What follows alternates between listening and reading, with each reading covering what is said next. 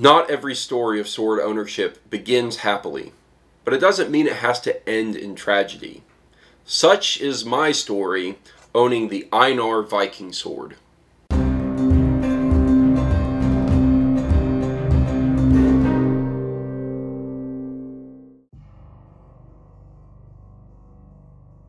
It was an age of adventure and savagery, a time when Vikings piled into longships and set out across the seas, raiding and settling the lands they found. But far more than just savage barbarians, these were also farmers, poets, traders, and explorers. Their stories can be found in the Vinland sagas, part of the Icelandic sagas, and evoking the legendary names of Einar and Eric the Red. The Vinland sagas represent the most complete information about the Norse exploration of the Americas and paint a vivid portrait of a heroic world long lost and the amazing people who inhabited it. The Vinland sagas originate from the same land as Njal and Gunnar. As told in Njal's saga, two friends whose family's unending feud would bring them to a violent end. As the tragedy of Njal's family unfolds, Grettir the Strong's strength and temper transform him into a hero, an outlaw, and a villain.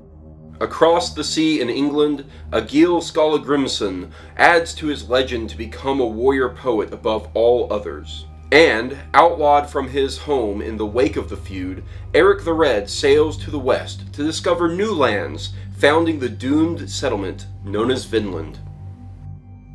The Einar is inspired from the Vinland sagas and by Norse mythology. Aggregating all essential elements of Viking art and Norse mythology, the Einar exemplifies the peak of Viking culture. Luxuriously handcrafted from the finest materials, the Einar is a distinguished Viking sword you will be proud to own. Hand-forged from 5160 high-carbon steel and dual-tempered, the Einar Viking Sword is a rugged Viking weapon of choice, well-balanced and skillfully engineered. The Einar sword blends the artistic ability of the Norse people with the central role of warfare in the Viking world. Here are the specifications of the Einar Viking Sword.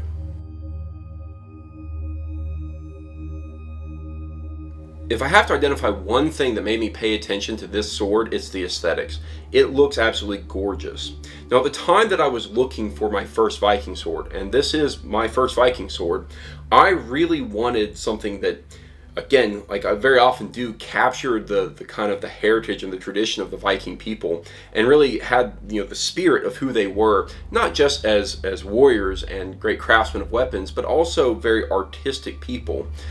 And I felt this one suited that. It met all those qualities, but it also went a little bit above and beyond that, in that it's not just a recreation of a historical piece, but rather it's a unique creation, a modern creation that also blends their mythology. And I really think that that is an awesome thing. I think that this design is really awesome. It's very worthy of the Viking people. Now, of course, their swords, the artistry that went into their swords, historically is just amazing. But I think that Darksword did a really good job in capturing that. Now, to be more specific, I'm going to start actually with the blade. They have a very nice blade. Clean lines, a nice broad fuller. They did a very, very nice job with it, especially with the sharpening, because there's no real obvious edge bevels. And so you have, much like you have in an Albion sword, you have a nice ease and transition into a very nice sharp edge. Now, specific to the hilt, as I'm going to be talking a lot about it, the antique kind of bronze hilt components have this kind of intricate knotwork in it.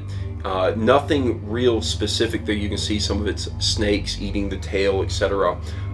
But for the most part, it's a very complex and complicated mishmash, actually, of the knotwork.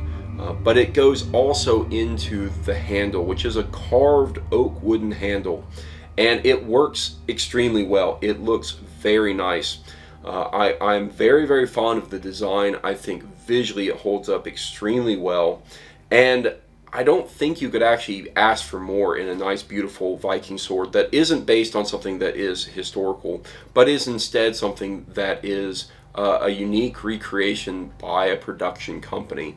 So I think Darksword Armory absolutely nailed it. They did a great design with this. They make it look really beautiful, and it stands out. It stands out in a crowd of Viking swords, in my opinion. So I think that is a great thing. They did a very good job with it, and I respect them highly for kind of taking a risk, as it were, in designing their own thing, especially when it comes to the wooden handle that's carved, because I think that has a lot that could go wrong with it and be very complicated. Now, of course, that all comes with the price point that it falls under, but again, I think for the price, even aesthetically, this is just a beautiful sword. The functionality part of this review is going to be rather long because there is a story to be told here. I'm going to actually begin this part of the review by talking about the research I did going into buying a Darksword Armory Viking sword. Now, a lot of people have been requesting Darksword Armory swords as a review topic, and I don't own any, and I've never actually handled any, so I knew I'd have to go out and buy one. So I started doing my research, and there's a couple of things that were highlighted in the research. The first is a lot of people are very, very unhappy with the weight and balance of most of Darksword Armory's offerings. More specifically, that it's very blade heavy in a sword, and that things like long swords or arming swords just don't quite feel right. However, as much as that is said, many people say their Viking swords are very good in terms of weight and balance, and I think that you can attribute some of that Viking swords have a little bit of expectation of being a little bit more blade heavy, but apparently Viking swords are what Darksword Armory is really good at, and they still have a lot of work to do on their other types of swords. So I knew I was going to get a Viking sword from them, so it was all right. Now, the second thing that came about in doing my research on Darksword Armory is that a lot of people anecdotally have concerns and issues with their quality control. And you know, that's always a bit of a concern, but I figured, all right, you know, quality control is definitely a thing to be concerned about, but I'll go ahead and buy one and see what it is, you know, what it's like. So I bought the Einar Viking Sword. Now, I was preparing to do a review on this sword about 3.5 months ago at this point. And in preparation of doing so, I had used it some, really basic stuff, basic swinging around, feeling, you know, the weight, the balance, all that. And then I prepared to do some cut tests for the review. So I set up the cameras and I got it all rolling and I began to cut tests. And it went well for a little while. In fact, here you go. Here's some shots of me doing the cut test, and it performs actually superbly. I'll get back to that in a moment. But also, this happened.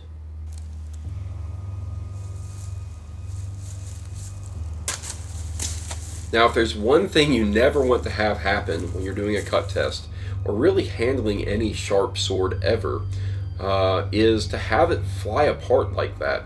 I'm very thankful that I didn't have anyone around when I was doing the cut test. I'm also very thankful that when it broke away from my cameras. But that was extremely disappointing. It's funny, you look at my face in that cut test and it's just like I'm stunned. I don't even have an expression. I'm just like, oh, well, that happened.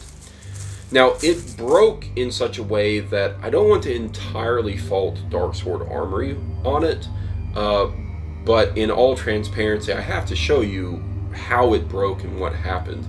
So it actually broke right about here, a little bit up into the hilt component here, or the cross guard, and it just snapped. It just broke, and that can happen for a couple of reasons. One is improper heat treating. Another one is just a simple flaw in the metal. And some of these things can be very hard to catch. But overall, that was very surprising and very disappointing. And after it broke, I was like, okay, well, I got to get this returned. This is nearly an $800 sword that I just purchased. I need a replacement for it. And I haven't even used it for more than a week, and I haven't used it for anything more than cutting bottles. Now, I purchased this sword through Cult of Athena, and you know, they're just a reseller. But I went ahead and contacted Darksword Armory specifically about this sword and just told them, hey, I bought this through Cult of Athena, But here's a picture of how it broke. And to their credit, and I think that if there's anything I will definitely credit Darksword on in this review, it's going to be their customer service, because they were immediately replying and saying, "Oh no, so sorry this happened. That's a terrible thing. We're going to replace it for you. We're going to send you the shipping information and pay for the shipping. And all you gotta do is box it up and ship it to us, and we'll return it." And sure enough, they did. Here it is. It's whole. It's back to me again. And I've since, before this review, gone out and swung it around a bit to make sure that it's not going to fly apart again. But that highlights the problem with Darksword Armory's quality control. And as bad as that may have been, they had great customer service, and they wanted to do everything they could to fix what had broken.